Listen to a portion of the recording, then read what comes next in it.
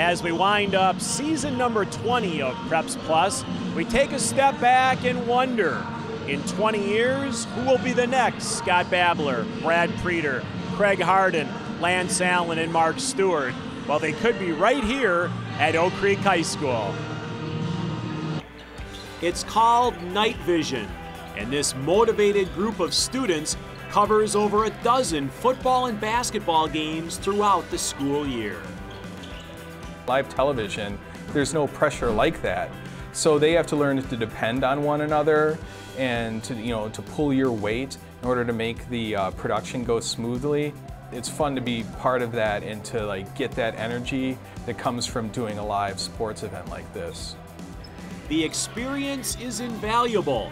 Whether a student is simply looking for something fun to do after school or trying to jumpstart a future career in television, this workshop is the place to be. I really like it. It's pretty fun. It's just something to do after school, and I appreciate the kind of work and hard dedication that everyone puts into the production. It's pretty cool.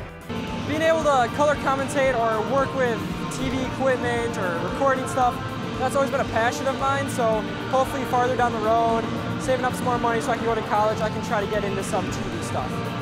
My dad and my mom are always like, oh, we never had anything like that when we were in high school, so it's super cool that you get to work with it hands-on before you even go to college. Night Vision covers all the bases of the profession. For hoops, 4 cameras capture all the action. The control room houses the director, tech, and graphics personnel. And of course, you have the broadcast team. In this case, it's Brian Schmidt providing color and Xavier Savoy on play-by-play. Back to Miro, to Smith. Smith in the paint. Little hook shot, good. Nice little hook shot. That's something you got to develop.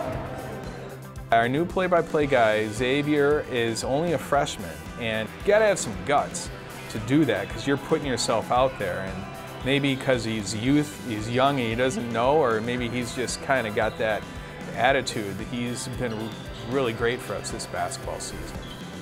To be honest, I just like to talk. I started talking when I was 3 months old, my parents say, and I just like to talk.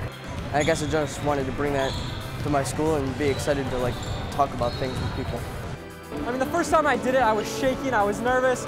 I really didn't say much, but I finally figured out that if I make a mistake, it's okay. I can just go right along with it. I can try to correct it and I just move on. I have fun doing this. It's always a great time. Night Vision has been around in some form since the 1980s, going from in-house to local cable to the worldwide present technology of Periscope and YouTube. And the success stories continue to add up. We've had students that have gone into this and have worked. They work in motion pictures, they work in television sports, they work in television news, they work in just about every aspect of the video and film production industry. And I like to think that, hey, I helped give them their start.